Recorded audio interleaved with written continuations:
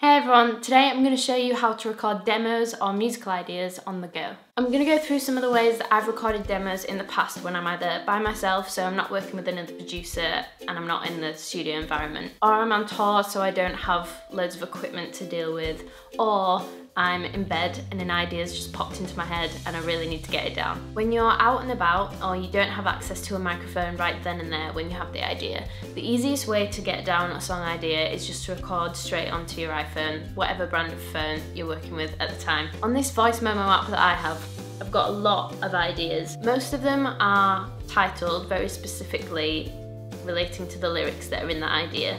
The ones that aren't, I just call phonic idea 1, 2, 3 or 4, 5, 6. These ideas are really just vowel sounds of how I think the vocal line or melody should go. I can't stop and the focus isn't not real light, and I still feel like I'm drowning. Obviously, I'm very mumbly. I'm not actually saying anything apart from I feel like I'm drowning. But the vowel sounds are already in there, so I have a foundation that I can come back to and write the lyrics for. I know in the idea that I just showed you, because I do this a lot, that when I don't have anything else around me and I just have my phone to record with, often I just tap the rhythm on the screen so that I can get an idea of the percussion or the rhythm into the recording of the song idea. That kind of tapping the rhythm of the song as you're recording is a really simple idea, but it's really helpful when you're coming back to these recordings and you want to develop that idea into a full song. When you're at home or you're on tour and you have a guitar around you, then it's much easier to get the rhythm idea of the song into the recording. This is a recording that I made, just an idea of a song while I was on tour in February with Christina Grimmie and Before You Exit. Give me the green light, tell me to go, and I will run faster than you've ever seen anyone before. To record decent quality demos where you can really get a feel of what the song's going to sound like as the finished product, you really need a laptop or a computer. For recording ideas that are live or just kind of a rough idea of the song, I started recording on my phone, then I moved on to my old laptop which had an inbuilt recording system in there, and then I moved on to my new laptop's inbuilt recording system, GarageBand.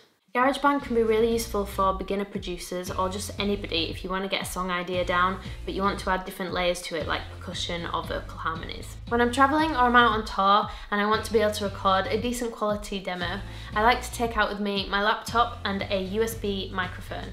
This is the easiest way to get a better quality demo than one that I could get just recording through my iPhone. This is my Samsung C03U condenser microphone. It can just be plugged straight in with a USB into my laptop and we're good to go. If I'm on tour and there's enough room with all the kit and clothes and everything, I don't usually pack light. If there's enough room, I will always take something to help make the demo quality better and also to make the process a little bit easier on the move. So instead of taking out a condenser microphone that has a USB connection, I take out a condenser microphone that has an XLR connection. This provides a lot better quality of sound for vocals and instruments as well. If I'm going to be taking out my Rode NT1, which has an XLR output, I'm going to need to take out an interface. This is my Focusrite iTrack Solo. This interface I take out mostly because it's very small and compact, but also because it doesn't need any external power. This, together with my condenser microphone, produces a really decent quality of sound and means that I can play these song ideas to people and they'll know exactly what I was thinking in my head when I was recording them. I gave my body to the ocean and you were the fool.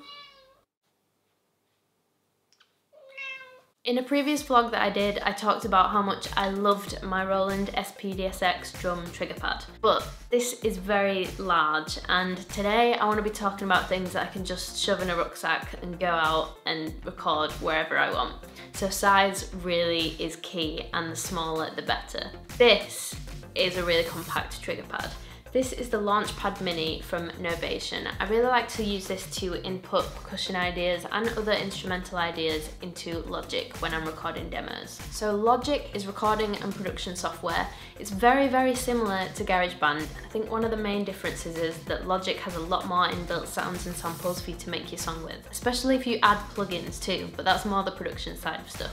It's good practice to have a pair of monitoring headphones, and a good set of monitoring speakers. That way you can really hear the differences in levels while you're mixing and also hear the details of the recordings. The difficulty with this when you're trying to record on the move is that usually a set of speakers are hard to transport. You can listen back to demos you record on the go through your laptop speakers or your phone speakers or a portable speaker system like this, the Bose SoundLink Mini, which I love. But for fine-tuning the mix and really listening to the details in the recordings, I think it's always best to use headphones. I found these around the ear headphones from a company called August. These are the EP650s. They are around the ear headphones, so they're super comfy and also noise cancelling, so this sounds really strange right now.